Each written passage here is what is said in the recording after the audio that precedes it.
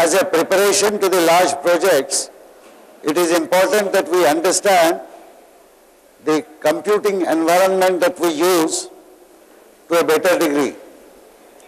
We have not discussed the underlying hardware features yet. I have decided to deal with that towards the end of the course. However, the programming environment which we use, so as I said, it is important that we understand the computing environment better so that we are well prepared to deal with the large projects which we are going to execute in this course.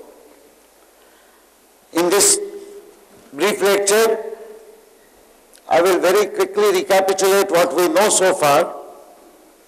Then I will describe the software categories and classification. More specifically, I will describe the language compiler, the operating system, and the main management functions. I will briefly discuss what libraries are and how they are handled, and then mention the notion of utilities, tools, and packages that we all end up using whenever we do any programming. So here is a brief summary of what we supposedly know. We have learned that computers can be programmed using higher level languages. We specifically use C++, which appears to be an extension of language C. It's a hearsay. Also, we are aware that there are many programming languages. We are also aware that every programming language has specific syntax or grammar rules, and instructions can be written to make the computer work, provided we follow these grammar rules explicitly. If we make an error, the computer tells us that it cannot understand our instructions. Of course, our purpose is to implement some semantics or logic in our algorithms, which is what we do using correctly syntax-based instructions. Now, we are really aware that the computer cannot understand instructions given in C++ or for that matter in any higher level language. Computer, as we had very briefly mentioned at the beginning, can understand what is known as a native language, which is essentially a binary coded instruction set. The computer can execute instructions given in that machine language. Since we don't give instructions in machine language, there must exist some mechanism which will translate the instructions that we give in C++ into the machine language that the computer can understand. How do we translate higher level languages into machine language? Well, it's a tedious job. So people have written programs, just like we write C++ programs to find a square root or find the inverse of a matrix. People have written programs which will analyze the text in which we have written instructions, understand it, and convert it into machine language instructions. These translating programs, which are called compilers or interpreters, will do this job. We do not know how the translators work, but we are aware that we deal with the computer through a terminal and a keyboard. So we understand that there is some software called operating system which is residing inside, and that operating system interacts with us through what we call the command prompt. In our case, we usually see a dollar symbol against which we write our commands, and those commands are run by the operating system. Typically, we first log into the system and then receive the command prompt from the operating system. We are also aware that we deal with a lot of files which are stored in directories.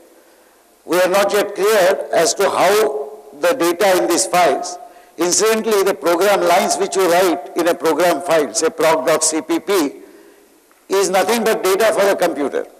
It just keeps it in a file. You recognize it as a program file. The machine has no mechanism of knowing what is a program file, what is a data file. For it, it's a file. What we are aware of is that such files are stored on the disk in different directories. So when we log in, we automatically get into a home directory. Typically, we create files with specific extensions, such as .cpp for representing C++ program files. The compiler, by default, appears to generate an executable file called a.out. So we typically say ./a.out to execute our program. We are still not very clear as to what we have to say, why we have to say ./a.out. Why can't we just say a.out? However, we are aware of these generalities of the computing environment. With this limited background, we quickly examine the complete stack of the computing system that we have in front of us, starting with a little bit on hardware. We'll explain the details of this hardware towards the end of this course, as I mentioned. Right now, it is sufficient to identify a few basic elements. The first and foremost is the heart of a computer, which is the processor. A processing unit which is capable of executing instructions written in the machine language. So that is the computer's heart. Typically, this processing unit comes these days in the form of a chip. So you must have heard of Intel Xeon chip or dual core processor chips, AMD chips, etc., etc. We have seen already that the computer is capable of storing our instructions in its memory and automatically execute these instructions. So naturally, the processing unit has a memory. The memory is also used to store not only our instructions, but also data. Memory of modern computers is volatile. That means when you switch off the computer, all contents in the memory go away. And that is why the program instructions in our language like C++, or the translated program instructions in machine language, or our data, or the results produced by any program, if we want to preserve them, they have to be stored in the files on the disk. The disk is an external device that we are aware of, although there are different types of storage devices, which we shall see later. There are peripheral devices, 2 or 3 of which we see every day. One is a terminal, such as the one which is there in front of me. The other is the keyboard. In a laptop, keyboard is integrated with the terminal, and a mouse like this. So there could be printers, there could be devices like fingerprint devices that we saw, any other specialized device. All of these are called peripheral devices which are connected to the computer. Needless to say, these peripheral devices cannot at all operate on their own. So there must be specific instructions executed by the processor in order to send some information to these devices or to collect some information from these devices. Exactly the same thing happens even with disk and magnetic tape. Nothing goes in or goes out without an explicit instruction being executed. But we see that such devices are connected to the computer. We look at the very basic form of software, programs written in machine language. Software is actually a generic name given to any type of computer programs. It is called software as opposed to the hardware which can be physically seen and physically touched. This nomenclature was introduced long time ago and it has stuck. So consequently, instead of calling people programmers, we call them software engineers, etc. Now, the programs which are stored in files such as a.out represent the most basic software, which is the machine language instructions. You would see that you can use gedit, for example, an editing tool to look at or modify your C++ programs. That is because those programs are written in English-like language using normal symbols which all of us understand. If you ever try to do gedit on an a.out file, you'll get something very funny because there are no normal characters. What you have inside are machine instructions. The instructions written in such a language are in binary form. So consider an instruction like this. This is an hypothetical instruction. You and I cannot make out what exactly this means. Your series of 1011, 0011, 01, etc., etc., etc.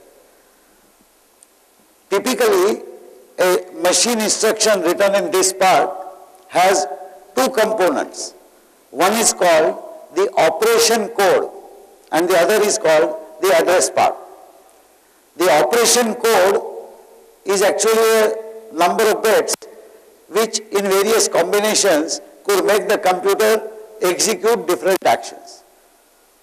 For example, there could be a combination which will mean add, another combination which will mean subtract, A third combination which will mean take data from outside and put it in memory. A fourth combination which will mean load data which is there in the memory location onto the working register. You remember the Dumbo model?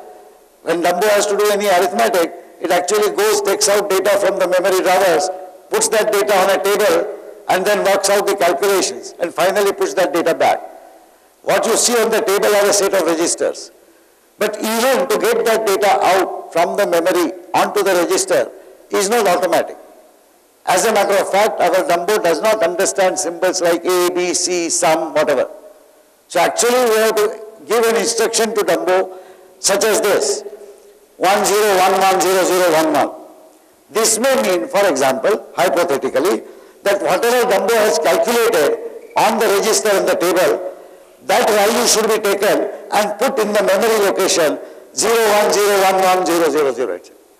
Observe that this memory location address is part of this instruction. So typically the instructions will be looking like this, a part which is called the opcode or operation code, other part which is an instruction. And in fact, every instruction to the computer to be executed properly has to be in this form. This is a typical representation. There are instruction formats designed which have multiple addresses. So you can have an opcode, address 1, address 2. There are instructions which can involve 3 operands, opcode, register 1, register 2, and destination location. Now these depend, the formats depend upon the designer of that machine language. The person who designs the machine language actually works closely with the computer hardware. The moral of the story is every differently made computer or every differently made processor will have a different instruction set. Instructions which work on one computer will in general not work on computer of another type or another model. Now that makes life very difficult because every time you want to find out a square root of a number, you will have to write not only instructions in this stupid form, 1100, etc. You will have to write different set of instructions for different computers. Incidentally, that was the state of affairs in most of early 50s. The computers had to be programmed by hand. Suppose I wrote a program like this to do simple computations. There could be about 100 instructions. These instructions I would have written painfully on a piece of paper. I would have to insert these instructions into individual memory locations by flipping and flopping a whole lot of switches. Down is 1, up is 0, etc., etc., etc. And after these instructions go inside the computer's memory, I will make that computer execute that program. It was not uncommon to take about a day to just load the machine instructions inside the computer. And then of course it would execute those instructions in about 5 to 10 minutes. That 5 to 10 minutes today is typically less than half a second.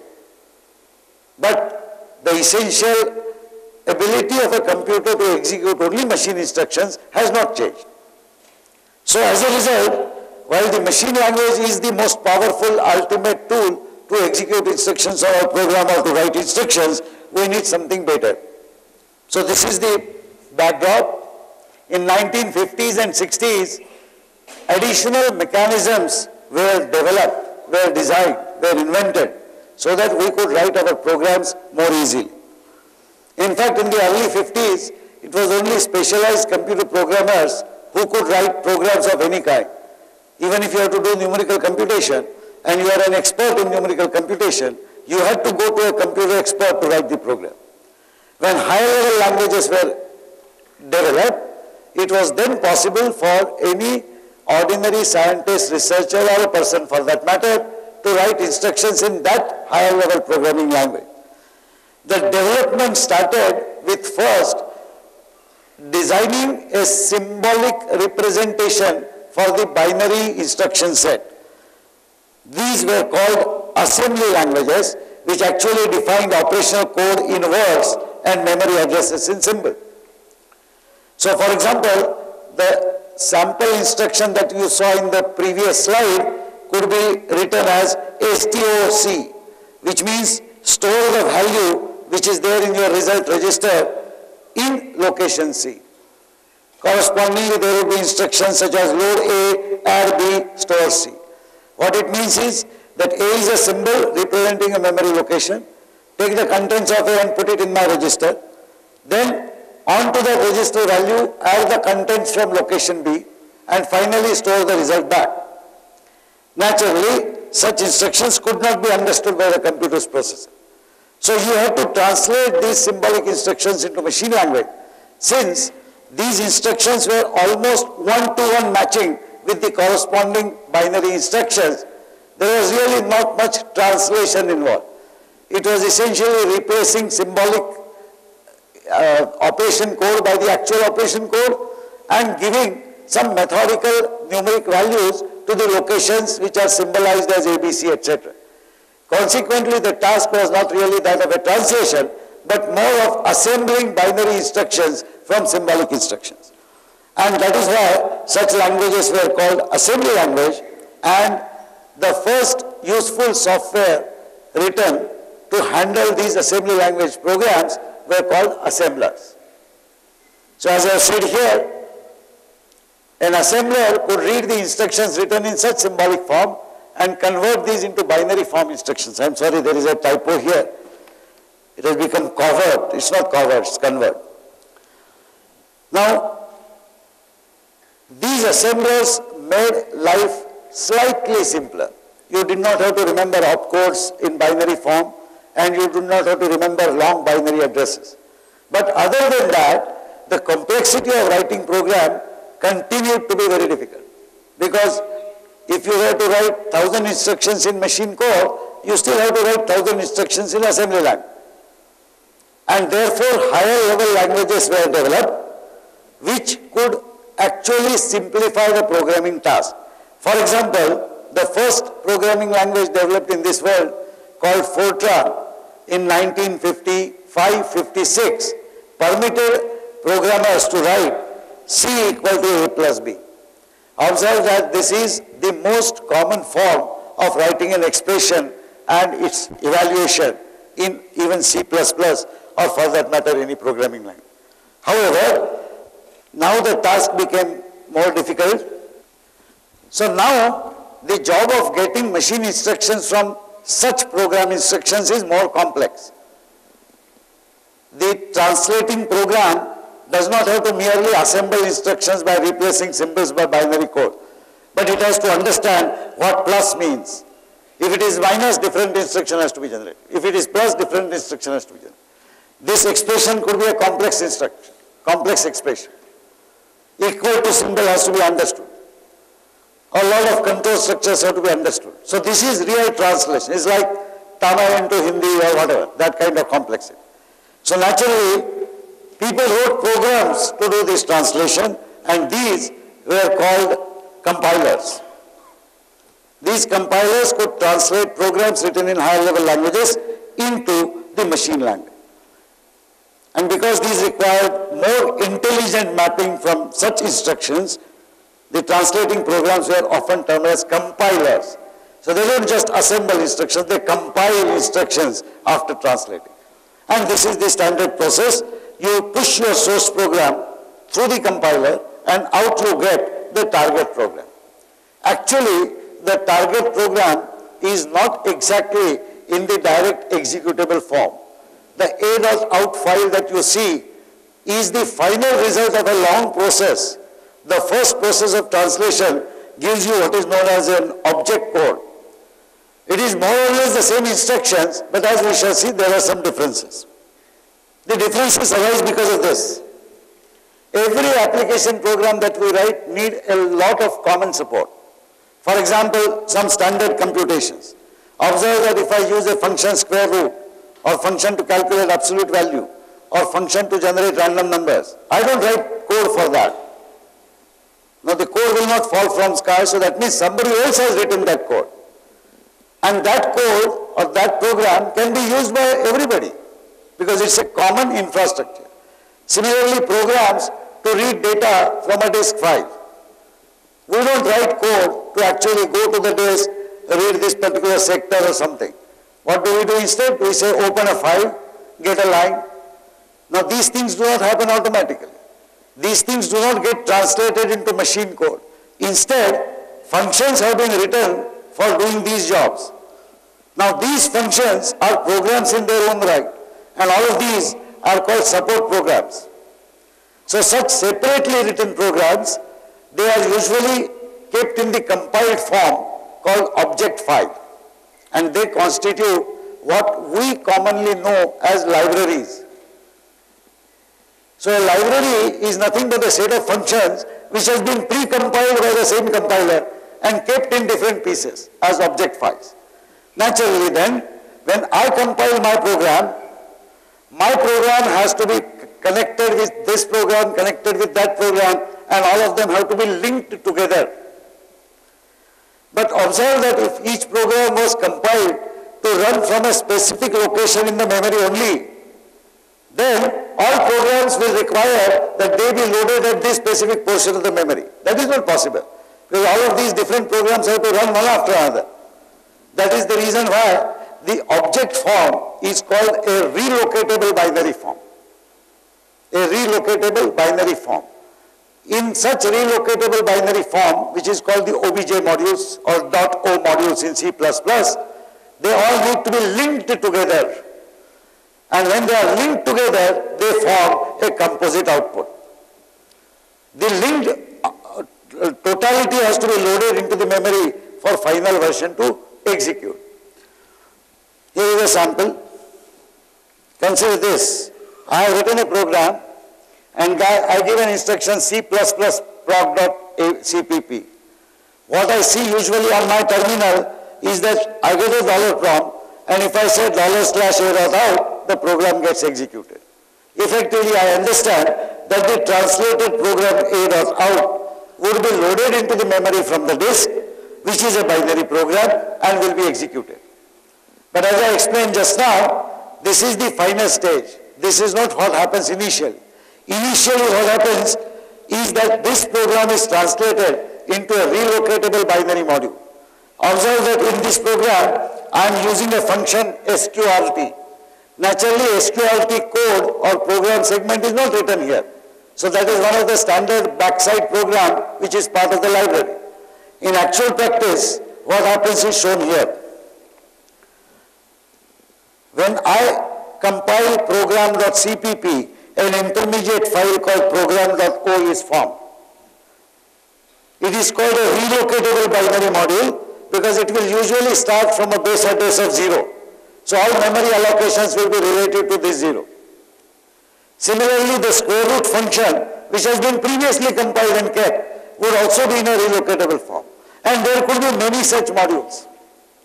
In the final version or final phase of the C++ processing, what the C++ system does, it's not the compiler now, it's the linker and loader. What it does is it connects all of these programs or link all of these programs. And the linking would very roughly go like this. I might have a main program occupying memory locations from 0 to P, hypothetically. These things are not in memory, these are being linked together. If P is the last location, then the next module will be put in P+1 to say Q. So observe that what was 0 would become P+1. What was 1 here would become P+2.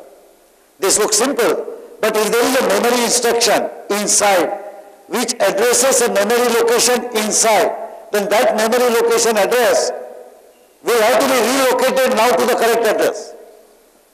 So the linker is not a dumb thing which is just putting things together. It is also relocating the code. So relocating linker is the correct definition. Consequently, all such relocated code for square root will come here, next will come here, and so on. And this entire thing will be the error output. Now, while the square root function and such other utility functions could have been written by others, and they are made part of some standard libraries, the actual task of linking has to be done by someone else. In our case, it is the C++ system or the GNU GCC compiler system which does this linking also. At the end of the day, when I get the file a.out, that file goes to the disk. So somebody still has to take that file from the disk and load it physically in the allocated memory.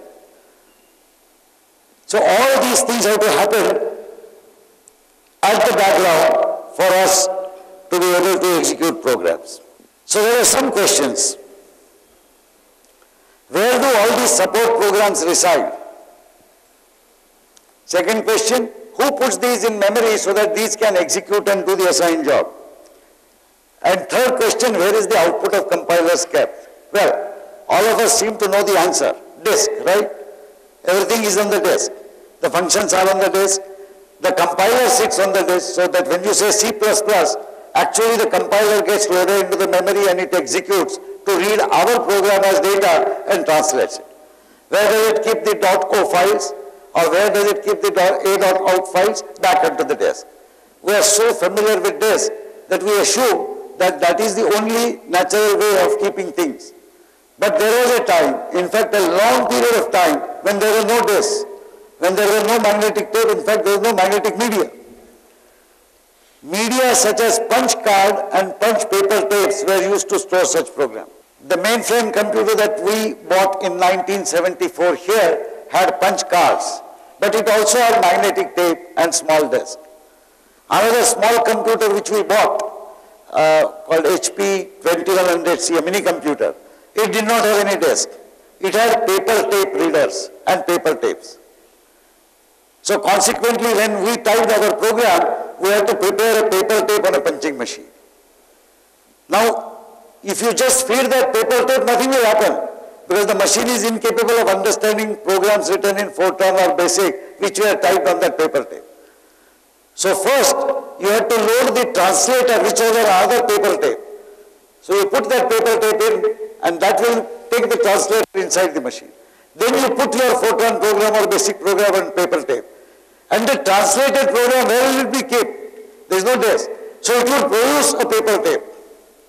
And that paper tape will be a relocatable binary paper tape. You loaded large libraries which came in 2 large paper tape spools. So you loaded those, and then you loaded the relocatable binary.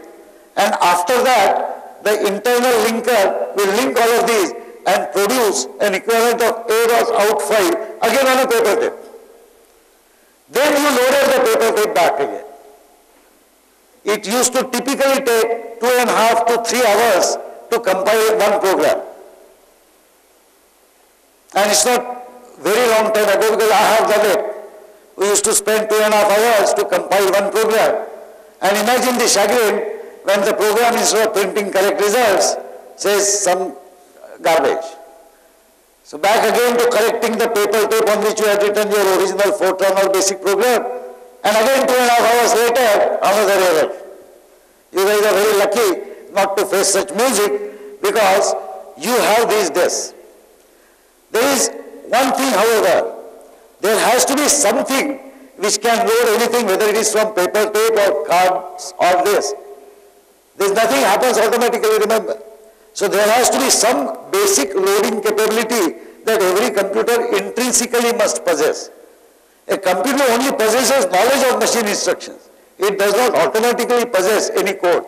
So when a computer is made, before it is delivered, there is a small part of memory which is non-volatile. Even if you switch off the power, the memory does not go bad, or the contents do not get wiped out. Early days it used to be magnetic core memory. Now you have flash memory. In this small portion, a loader program is permanently stored. You might have been more familiar with PCs. So when you start the PC, you might have seen a term called BIOS. Anybody remembers BIOS? BIOS is nothing but basic input-output system. There is nothing but a small loader. So when you switch on the machine, that small loader takes over. It doesn't know what is happening in the world. That loader has been told to load something from a specific location into the memory and hand over control to that something. As we shall see later, that something is part of the operating system. Suffice it to say at this stage that this is what happens. Currently we use media, which is this. So all the support programs reside on the disk. These are put into the memory using this loader program. Not necessarily loader program, actually as we shall see, loader program puts something common inside the memory, and that something common puts other things later. We shall see that in a moment. And the output of the compilers and linkers and everything naturally goes back to the disk.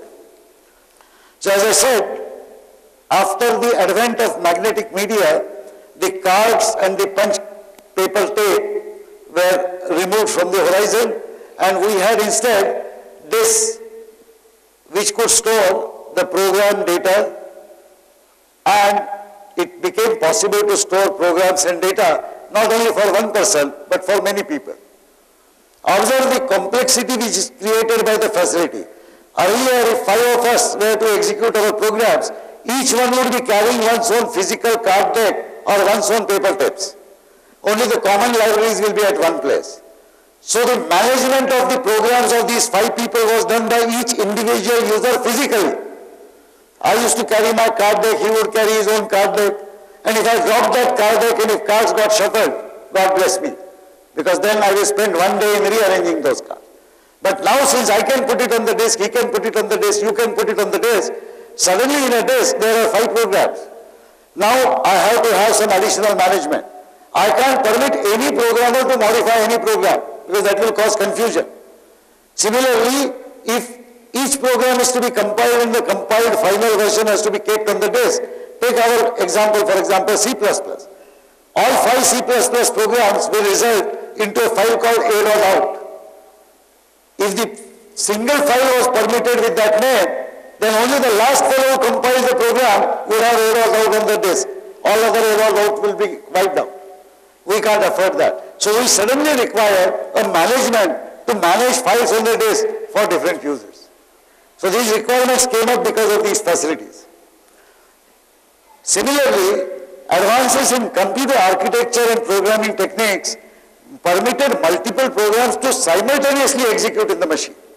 How do programs execute simultaneously? There is only one processor, and the processor can execute only one instruction at a time. It does not matter whether it executes million instructions per second or whatever.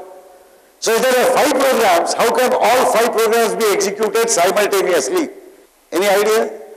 Well, actually, multiple programs are never executed simultaneously. But what happens? Every program, sometime or the other during its execution, will perform an operation which will take a long time. For example, consider your program which says C in or C out. Now up to that point all instructions have been executed in a split second. But when you say C in A or C in V, then somebody has to type that value. There are several seconds during which the processor is idle. It is not doing anything. Instead of making that processor idle, if you can switch the context of that processor and say that, okay, Phatak is doing input-output, meanwhile go and run that program. So it could go and run some other program. If that program gets into some input-output, it could be made to go and run third program. This way, multiple programs can be simultaneously in a state of execution, each executing up to a different point, and you could do the switching of context. So this technology developed to control program execution by switching context, and this mode was called multi-programming mode. Now this multi-programming is all right as long as we submitted the programs and went away and came back to collect the results tomorrow. But then terminals developed. Each one was sitting across on a terminal. Now I could not wait if somebody is doing an I.O. and I get the program control. The moment he finishes the I.O., program control goes back to him and I stand in a limbo.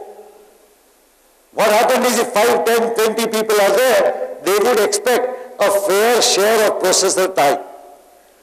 So a methodology was evolved which was called time slicing. So you would say that if my processor is so fast, irrespective of who is doing what, I will give 100 milliseconds to program user 1, 100 milliseconds to user 2, 100 milliseconds to user 3, and so on. So each one doesn't notice the difference, but all programs get executed and get pushed forward. Such a system is called a multi-user system. Consequently, we had technology by which we could do multiple programming in a computer, that is multiple programs could run, and multiple users could run. In fact, each user could run 5 programs simultaneously. And such multiple users could run multiple programs, everybody getting a decent reaction time. But all of that required very intelligent control at the back end. Consequently, the utility programs such as compilers, linkers, loaders alone were no more sufficient. What developed out of the whole imbroglio was called operating system. So an operating system is nothing but a collection, a comprehensive collection of what we call specialized programs, which would only be doing management of all these operational functions of a computer. Such a collection was termed operating system or OS. Where does the OS reside? Obviously, OS is a collection of programs. Each individual program resides on the disk. So OS collectively must also reside on the disk. Except that it resides on a different place. And you and I as ordinary users cannot delete files in operating system or add files, etc. It remains in some protected zone. Who loads the operating system in memory for it to start functioning? This is called the bootloader. The word boot comes from bootstrapping.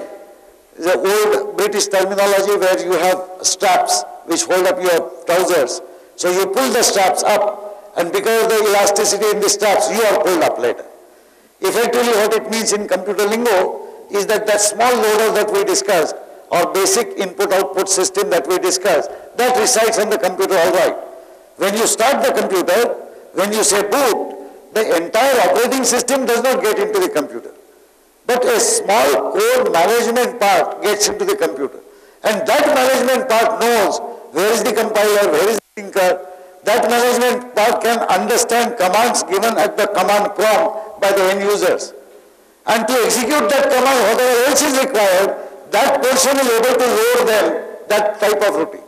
For example, at $prompt, when you say C++, at that time, that small portion of the operating system will recognize, I have to get the C++ compiler, which is somewhere in the disk. I will locate it, load it. So now it's not the bootloader which is loading C++ compiler, but it's part of my operating system which is doing that. Operating system therefore became a very comprehensive management tool. The main portion of the installed operating system is the only thing that gets loaded when I start my machine. All these components which I described are called system software, as opposed to the application software which we write. Note that none of these solve any real-life problem. They don't compute, they don't plot graphics, they don't calculate analytics, they don't do anything that is useful for solving real-life problems. But without these utilities, we cannot write programs in the modern day. Therefore, system software is fundamentally required to do any good application software. The operating system manages disk, which is the file system, user access control. It manages the memory by allocating different memory to different programs. It manages the processor time by allocating time slices to different users, as I said.